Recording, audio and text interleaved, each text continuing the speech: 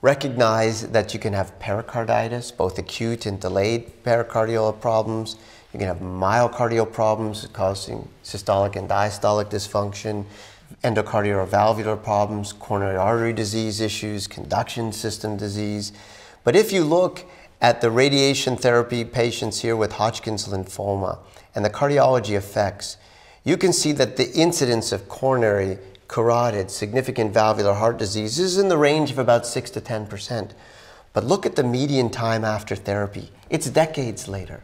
And valvular heart disease is the latest. 1 to 2 decades after these individuals have received radiation therapy, are we beginning to see significant valvular heart disease.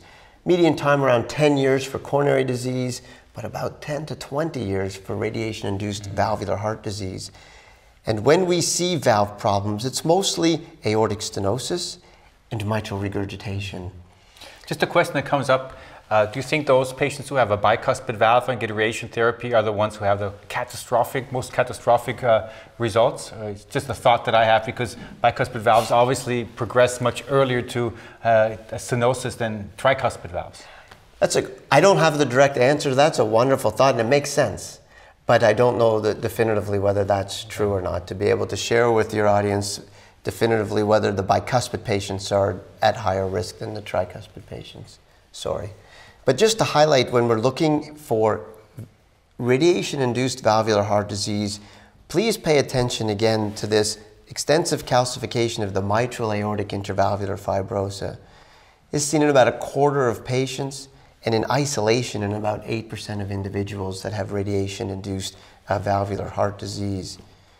When we see patients who've had radiation exposure, we tend to begin the echocardiogram around 10 years after exposure, because we've just shown the median time is 10 to 20 years. If they have normal valve structure and function, we might repeat the echo maybe every 5 years. If there's an abnormal valve structure, mild dysfunction, maybe every 2 to 3 years. Moderate dysfunction annually, and severe dysfunction, of course, we would be considering valve intervention. Right. I think a wonderful overview which highlights a problem that is maybe under-recognized and that you should definitely be looking at in patients who had radiation therapy. Thanks a lot, Steve. Thank you.